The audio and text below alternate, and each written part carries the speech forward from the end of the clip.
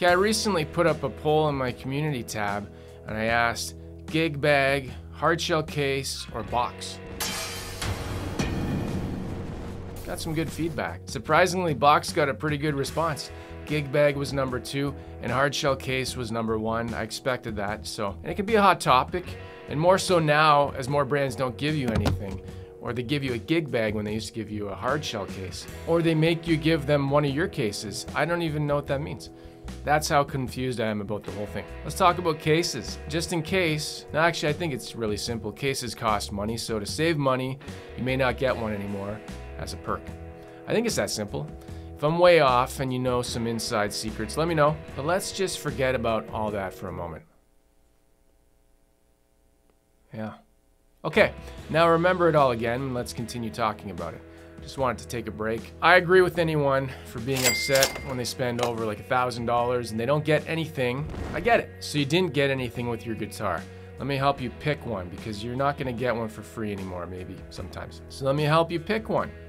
We call them Sonic Accident Containment Kit, or as it's known in the industry, SAC. What industry? I don't know, completely made up.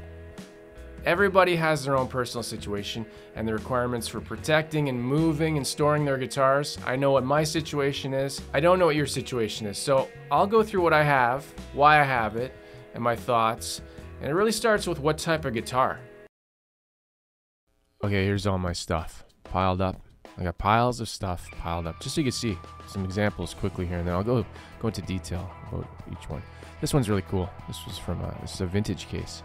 70s Strat case, really cool. We'll look at it closer. All right, let's start with like say you got a solid body guitar like Strat, Telly.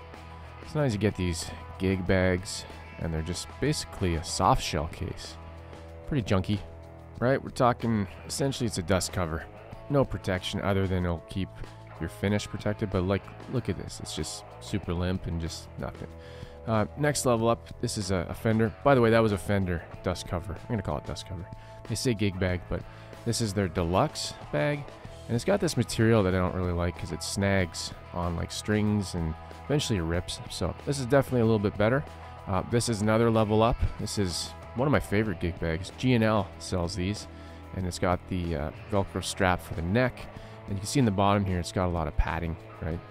Which is good. You want that. It's got this thick foam and strong materials. The zippers are good, the materials are good, and this is my favorite gig bag that I use to travel with, even for my Fender stuff, because it fits so much stuff in here. Check out this organization. You can put your pens and your calculators and all your stuff like that for school. No, wrong thing, but yeah, well built. It's got thick foam, not as nice as that G&L bag, but it's pretty close, and I really like this one. It's compact, and you know.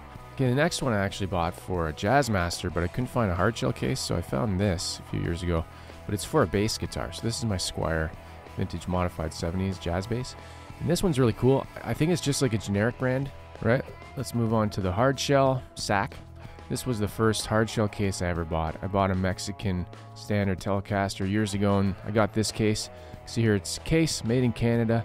I'm pretty sure this is a Yorkville case. It's held up. I gigged with it for years. It's some of the materials are coming loose, but otherwise it's solid. And I like the compartment it has there.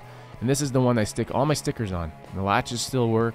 It was probably $60 at the time.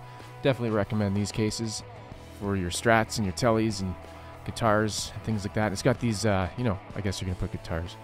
And this is what you get with like, you get it with a Pro 2 Telly or a Pro 2 Strat. I think you get it with the Ultras. And it's got a lock system, travel sentry. This is their Elite molded case. And it's very nice as well. It's got a huge compartment in the middle, nice materials.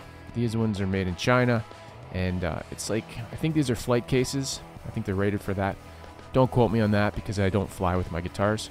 I need both arms. I can't hold the case at the same time. Okay, latches are really good. I haven't gigged with one of these, so I can't say how they are long term in terms of getting bumped around and, you know, dropped and kicked and drop kicked. And here's my vintage 70s case, all original. This is what I got my 79 Strat with, and it's got the latches there. I'm gonna open it up and take a look inside. This one doesn't have the flappy-do lid thing, so your stuff's kind of just loose, flipping around, flopping around. There's some stuff. And yeah, lots of space though. And you can see it's made for a Strat or a Telly, and really nice. And just let's close that up. Get that closed up. It's held up, but the original owner really took good care of it, so it's nice to see. This one's a G&G case. So this I got with my George Harrison Telecaster. Those things, man, those, if you don't watch your fingers, they'll rip your fingers off. Yeah, beautiful inside. It's got this little latch that pops up. So this one does have the Flappy Doo thing. I don't think that's the official name. They probably don't want to use that name, but lots of space, really nice and shiny and orange, and well made. I don't know if this would hold up well. I mean, I know it would be okay, but I probably wouldn't gig with this kind of case. Now this one's been through a lot. Look at that. That's a sticker from Microwave. I don't even know how that happened. So this got 4 latches. This is for an acoustic guitar. Acoustic guitar, semi-acoustic guitar. I'm getting a hard shell case, no question about it. That's what I would do, and that's what I've always done. And this one's also made in Canada. I believe it's a Yorkville case. I got this case because it was the only case that they had when I bought this guitar and I was traveling on a bus. Lots of space. You can put a lot of cool things in there. Put all your stuff in it, and you can see this one's taken some, some hits and some beatings, and I gigged with it for years, and everything's intact. So I recommend these cases. They hold up really well. And it's got those metal things on the bottom to keep it off the ground, I guess. But you can see it's got some little scuffs and some tears.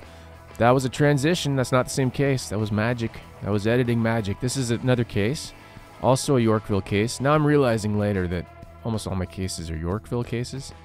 And this is from my ES335 and for my Casino. They both fit perfectly, and it's got that spot there. Really nice cases. Yeah, solid value because they're not super expensive. You're not paying for like the name brand. Well, it is a name brand, but okay, you didn't think I'd leave this out, right? Box. It was on the survey or the poll, right? So this is your guitar box, your standard guitar box, and that's what they look like. It's made of cardboard, and sometimes you get them like this when they're shipped. So that's why I don't recommend shipping single boxes, because somebody decided to kick the side of that one. I think it was okay. And then sometimes they're double boxed properly. This was my 79 Strat. It was double boxed, traveled all the way from California, all the way to Ottawa, Canada, and it was very happy. This is surprisingly a Squier guitar. Look at the packaging. It's amazing. You could actually gig with that. No, don't do that.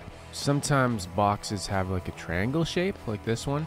And sometimes boxes make you really happy and fake for a thumbnail. And this is inside, I think it was a Player, Telly, or Strat. And they've added some stuff to it. So, why do you need a case? Get off my case. Let me know your case.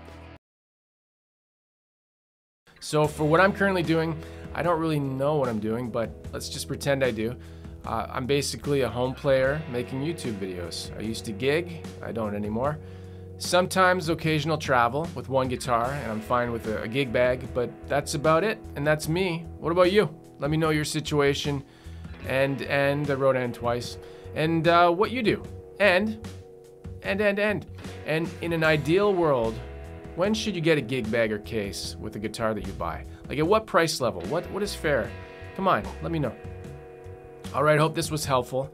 As always, play guitar and have fun, and I'll see you in the next video. Take care.